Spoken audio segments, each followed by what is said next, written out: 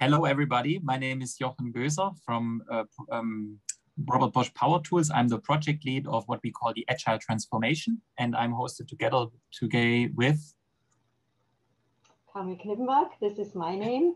I am an Agile Master. This is a combination of a Scrum Master and Agile Coach in Power Tools, in Bosch Power Tools, in a huge business unit.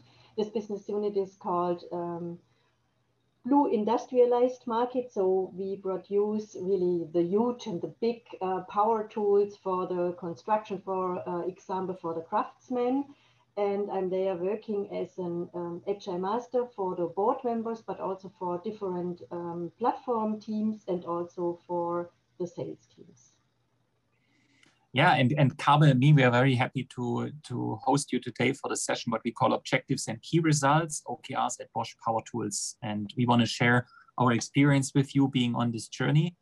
And yeah, let's start. We have prepared a little agenda. So we want to guide you through what is Bosch Power Tools, then highlight what is our Agile Transformation in a nutshell, so they get the perspective, how we came to the OKRs. Then OKRs, it's important to understand why we started it, the purpose behind, what is it, how do we do it, and what's the scaling aspect of it at Power Tools. And then openly have a closing session about success stories and challenges, and that can be then directly integrated with questions you might have. So feel free to answer any. We will answer as honestly as we can today. So it's not only about shining, but also about sharing our struggles, but our successes along the journey. So to give you a bit perspective, Robert Bosch, I think, is a well-known name. The Power Tools division is a consumer goods division of the Bosch Bosch Corporation. Bosch overall has around 400,000 people and 70+ billion euros. We are 20 people, a division which is quite big. We are a consumer goods division of Bosch. We have around 5 billion euros in sales. And as you can see, we sell over 50 million products each year. So these are really the power tools, tools that you use to mainly do construction sites or DIY projects.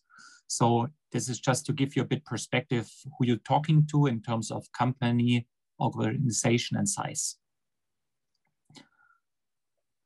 Then on the next slide, I think for us it's important that you get a bit of a feeling why we decided also that Carmen and myself do this session together with you, because we started 5 years ago a project called Agile Transformation, where we actually answered a lot of questions and said, what does this really mean for us, right? And you can really nail it on the 3 questions that we asked at the beginning, and we still constantly ask ourselves is, are we close enough to our user, meaning 0 distance to the user? And user for us is so much different than a customer, because a user is really the guy, girl who's using our tools. Traditionally, we have been selling our tools a lot via retail, which means like Amazon or Obi, Bauhaus, Kingfisher. But you also, what we are targeting with the Agile Transformation, really to be closer to the people who use our tools. Then the fast and flexible, I mean, being an innovative consumer goods company within a bigger Bosch brand, I think we really wanted to be fast and flexible. And the speed and rate of innovation that is expected from us needs to answer us really, how do we all balance that out and really have fast innovations in the market? And what you see on the right-hand side and as a screenshot is that we changed substantially, and that's also where we said OKRs might be something interesting, is we really diverted or disintegrated our business units from functional orientation, meaning a marketing department, engineering department, manufacturing, into smaller business teams, right? You see here the purpose teams, which are cross-functional. For example, in the setup of BI, which is one of our major business units, and 60–70% of our people that were formerly aligned according to functional departments, they are now joined into cross-functional business teams, purpose teams, who are really end-to-end responsible for driving sales, revenue, EBIT, and bring out the greatest innovations in their fields. They are supported by expertise teams that they provide services to the business teams.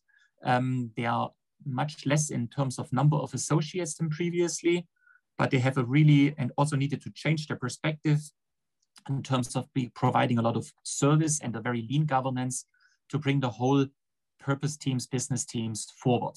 On the right-hand side, you see also an indication 1, 2, 3, that we substantially reduced hierarchy as well, because we said to be fast and flexible, we need much less hierarchy in the organization. So hierarchy for us is really layers in terms of people reporting to other people. We need much less of that. And that's why we reduced also hierarchy. Is a big cultural change for us. So you see, we have created really 18, in this case, in BI business units, 18 business teams with end-to-end responsibilities, supported by expertise teams and sales teams in the countries, with a reduced hierarchy levels within to keep on working in a fast and flexible way. On the next slide, I think we also hand over then, I think, to Carmen. Perhaps you can give a bit of background on why are OKRs really helpful for us? Thank you very much, Jochen. I would like to go back one moment to the last slide you already mentioned. So what you see here, especially here on the right side, when you look at this, then you see, okay, this is really a very a lot of pieces which have to work together. And this was really a challenge for us, because we were not used to it in former days before we started our transformation. And that led us to think about how we could collaborate together in a good way, in a transparent way, and in a most efficient way. And this led us to the decision that we implemented the flight levels, like you know, maybe from Klaus Leopold. Klaus Leopold supported us, and we have meanwhile really the 3 flight levels implemented in our organization, but not exactly according to the model which is presented by Klaus Leopold. It's a bit more, we adapted it to our needs and to our situation. And this was then the case that we have seen on the highest level, flight level 3, that we what we are doing, it was a kind, or is a kind of our portfolio about all our products, projects we have to work on, with a certain contribution, connection to the strategy, but really, as I said, with a certain connection. And this was then 2 years before we thought about, okay, this is not really clear enough for us. And this leads me now to the purpose. Why did we then think about to implement also the OKR method? I would say as an additional factor, or as an additional method to the already implemented flight levels. And the purpose was we really would like to start with this one, a clear articulation of our goals and requested results, because this was not so clear. It was pretty good. We were in a good way, but not so clear. It was not crystal clear. And this is the purpose, the why we implemented objectives and key results. We would like to foster and demand also communication. This was really good done and well done with the flight level method, but also not sufficient for us. So we thought, okay, this is also another method which could help us to be better. We enforced on focusing on our main topics. This is something we are not really good in, and I think a lot of companies are not good in to really focus on main topics, to prioritize. And this is also something, because when you think about the OKR method, the basis is the strategy, and coming from the strategy, you have to focus, and you can, and it is easier to focus and to prioritize. This is exactly the next one, which I already mentioned. So really focusing on our strategy. And then what we also learned and what we also implemented is regular reassessment of our objectives and key results, and then for sure stretch the objectives and the key results. To be very honest, at the moment, we do not stretch a lot of our objectives and key results, because we are just in a learning phase. I told you before, I think it's 2 years ago that we implemented it. And yes, I repeat, it is really a kind of first steps. So it takes time, and this is also crucial. Nevertheless, which method you implement and which things you change according to an agile or also digital transformation, take care that this takes time. You have to bring in the same boat huge members or a huge number of employees, and all of them have to go with you. That's the reason, one of the reasons why it takes time. And last but not least, we also strive for, and we do it, we are not, also not at the end, for fast decisions, because this also would help us in our work, in our daily business, really to be really faster. You remember, Jochen told us, are we truly fast and flexible? So I would say, yes, we are faster if we compare it to the past, but we are so far not fast enough. So there is also room for improvement. And all those why topics, so those purposes, led us to implement the OKR method. And what did we do? Or also it's a bit of what and how. So we the basis is our strategy. You see it here on the left hand side. And it is not only just this nice picture. There is a really good paper behind. I really like it. It's approximately 19 pages, but it is really worth to go through it, to read it, because then you understand it. You have a good level of detailed information. And coming from that, from this strategy, we defined our company objectives. And then we also have strategic KPIs. As you know, we are a part of Bosch, of Robert Bosch. This is really a huge company. And here we get KPIs, and we cannot get rid of it. We cannot say, no, we don't, in the future, we don't take care of KPIs. So we said, okay, this is a part, but really only a part of defining our company key results. So you see here we have the company objectives, which are the basis for the key results, but also the strategic KPIs go in it. And this is, on this level, it is the so-called BI level. I repeat, it's the business industrialized level, our business unit. And the owner of this are our board members. So it is the senior management who is responsible for these objectives and key results. And also for the reassessment, as I already said, and for the stretching of the objectives and key results. And this part, which is defined now as an OKR on BI level, is given down to the next level. And you remember, this was also presented by Jochen, our purpose teams, these 18 purpose teams, the expertise teams, and also for sure the sales teams. They also define their next level. It's here also called the flight level 2 objectives, their key results, and then their epics.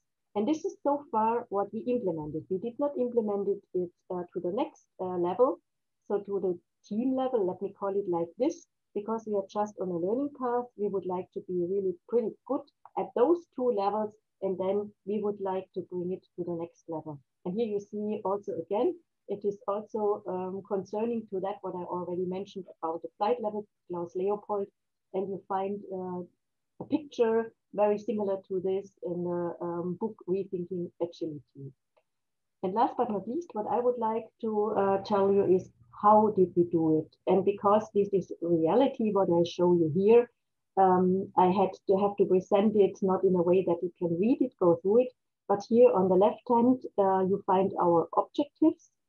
And then you find on this one, our on this column, our yearly key results. You find some people who are responsible for it, especially the senior managers. You remember the owners. I'm here on the BI level, on the highest level, on the business unit level. These are the board members, and we here added some additional information we need.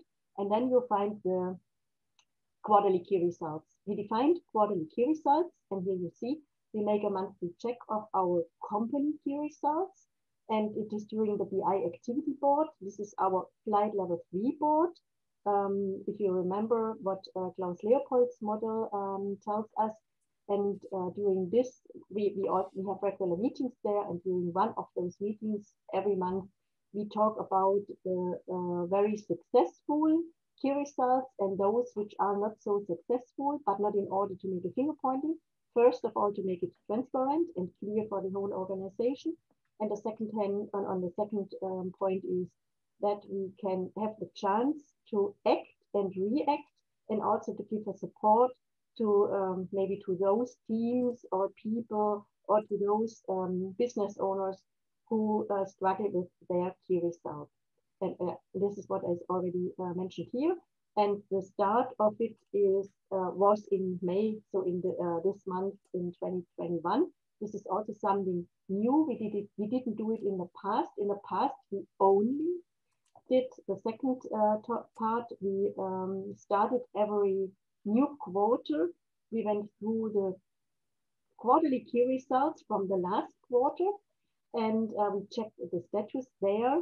And we also and we presented also the quarterly key results for the upcoming quarter, so that everybody, especially the leadership team, this is approximately 40 people, are really aware what is going on this highest on our BI level, and what does this mean for my level. They also had the chance, and they used the chance to ask questions, to bring in their input, to bring in also changes, recommendations we should take care of in our strategy. And there's one point I would like to pick it out. So we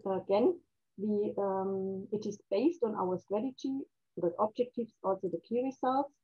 And last year we had the same tool. We used it in the same way.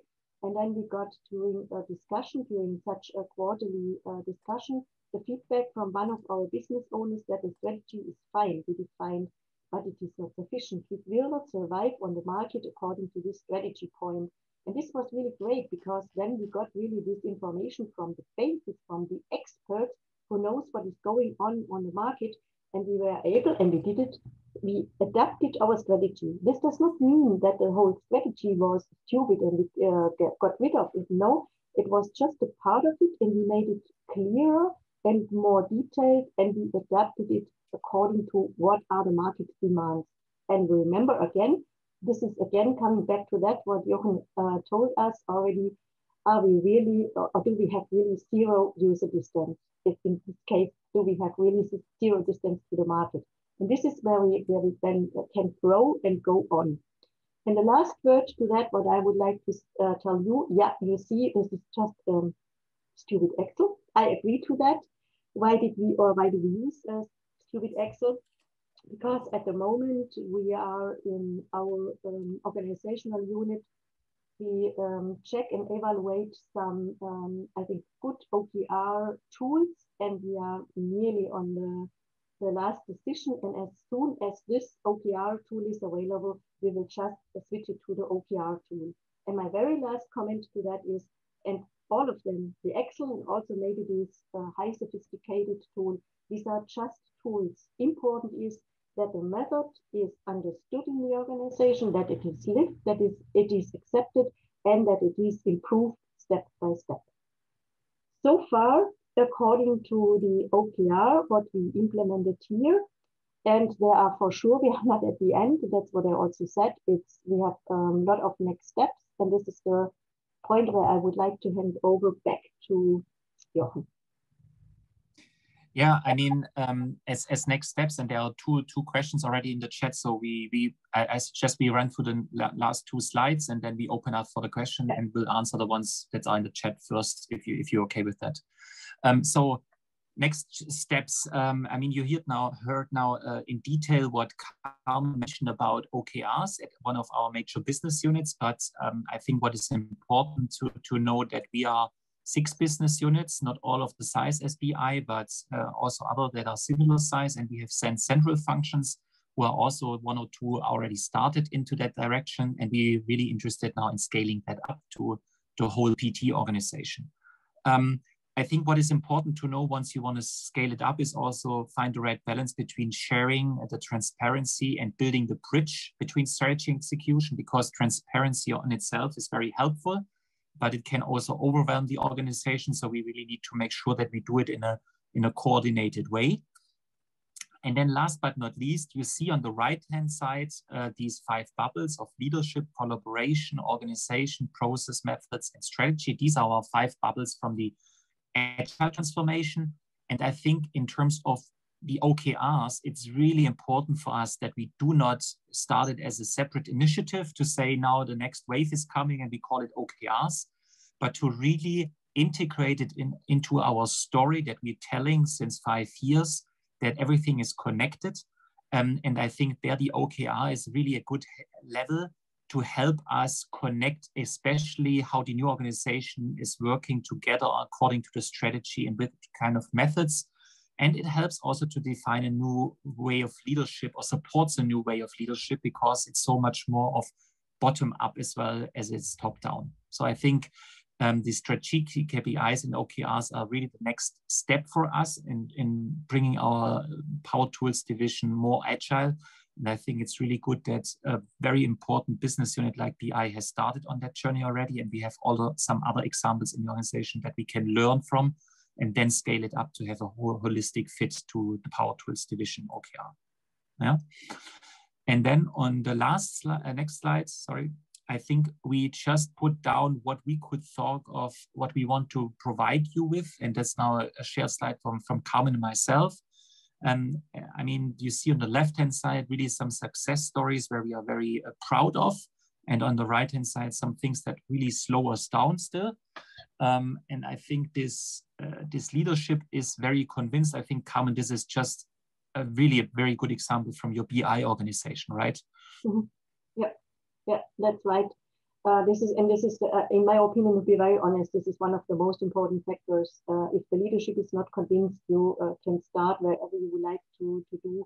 You are not able to move forward, and you need really to convince also the leadership that they have to be aware, that they get a feedback, what we got, that the strategy is not sufficient or not really crystal clear, or maybe there's something really missing, and that they then are willing to adapt it. And this is really very important. And also what we learned, especially my leadership now, that the strategy has to be cut into small pieces. I told you about these 19 pages, and for my management, it was really very difficult to prioritize some things. Everything was important, and everything we have to do in 2020, and we have we cannot go out of that or go out of that. And they learned by themselves. It was too much, and I always told them they have to learn by themselves. Meanwhile, we really reduced our the topics we take care of in 2021 into smaller pieces and into some parts of the strategy and not into the whole part. And this is really a learning, especially from the leadership, and for sure also then from the other people who implement such a method. It's not only valid for OKRs, it's valid for all the methods. Yeah, I mean, by the time probably you have already read through the last points here that we wanted to highlight. We have 7 minutes to go. I would suggest we jump to the slide, to the questions that are already out there. There was one question from, sorry, it's from Harry from the Netherlands. Could you describe your teams with team topological terminology? I think you reference to slide 4 where we showed the purpose teams. These are our mini enterprises. They are in a way stream aligned teams because they serve a specific user needs. For example, there's a business team called fixing. So all tools that do something to fix on the wall or wherever you want are really end-to-end responsible for that. And then we have, I would not call them platform teams, but expertise teams, but similar because they provide services. So in one business unit, you have both of those things in common. Then there's a question from Harun. Can you share the OKR tool you use, please? I think at the moment you see that Carmen is using still a lot of Excel. We are investigating different tools at the moment, but it's not finally decided. So stay tuned and reach out to us in a couple of months, then we can openly share it with you. But it's one of the well-known companies that are out there at the moment. Mm-hmm. And then I think from Dylan, there might be a good question for you, Carmen, to say, can you have too many levels of OKRs, meaning organization goal, then alliance OKR, then tribe OKR, then spot OKR? Yeah, that would be good. I would say immediately yes. And that is also one of the reasons why we just said we have 2 levels of this OKR method. We implemented it into 2 levels. And to be very honest, in my opinion, but I cannot prove it, but it's my opinion and let's say my experience, I would say that's enough. I would not recommend at the moment to go into deeper detail, because we have, if we would go down here to the next step from the purpose area and the expertise areas, They are really the teams which are developing the products, which are responsible for innovation and so on. And in my opinion, it does not make any sense that they also define their own OKRs. In my opinion, they should really, like it is shown here, should pick up the epics or maybe also the user stories. We are not so clear at this point, but we survive with it. They should just pick it up and then bring those topics down to their really task. That's what I would recommend. So, because at the end, I would agree to that. If we implement it in every level, then at the end, nobody knows what he or she really has to do. And so far, I can tell you something. We got a lot of feedback, especially from the employees, from the team members, that they know now better, not perfect, but better what their contribution is at the end to the strategy. So they got it better only by implementation the OKRs on those two levels. So in my opinion, this is at least for the first 5 years, I would say enough. Very good. We have a couple more minutes, so feel free to answer some questions in the chat or speak up openly, whatever you prefer.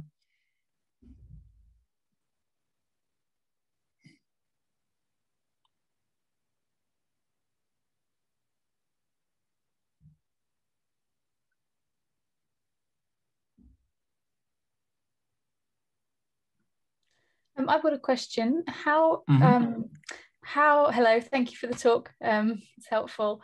I'm curious to know how strict you were about whether all work should fit under one of these OKRs.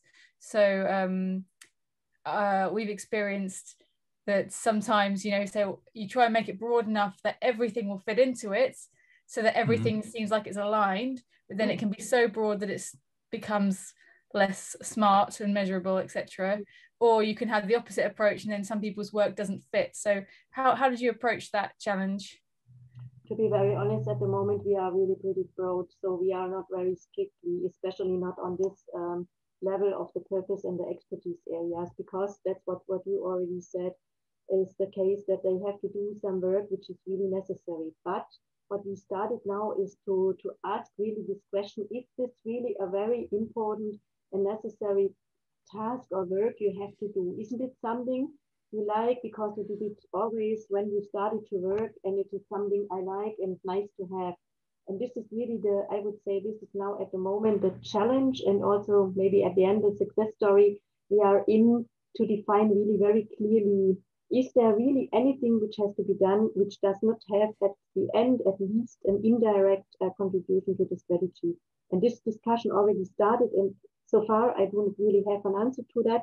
What we said on this level, we allow that they have, let me call it so, kind of further objectives and key results, which does not fit at the end exactly to the strategy.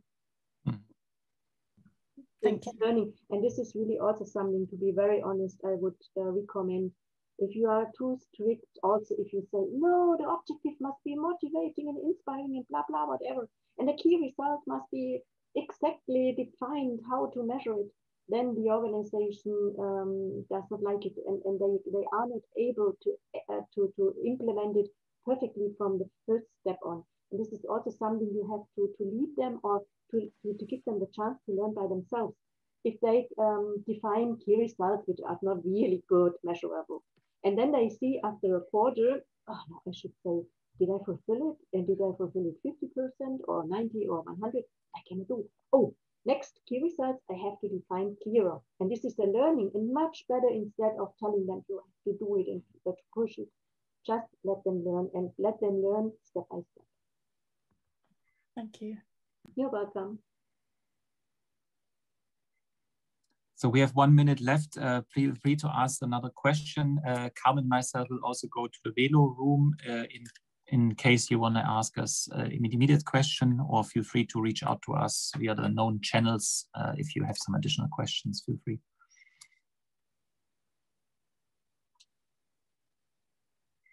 Okay, then I also would like to say thank you very much to the audience. I did not have the chance to look into your faces, but I hope it was interesting for you. Thanks a lot to Jochen. Yeah, that we could manage it again together. And thank you to Saba for the great support you gave to us. Yeah, thanks a lot, Saba.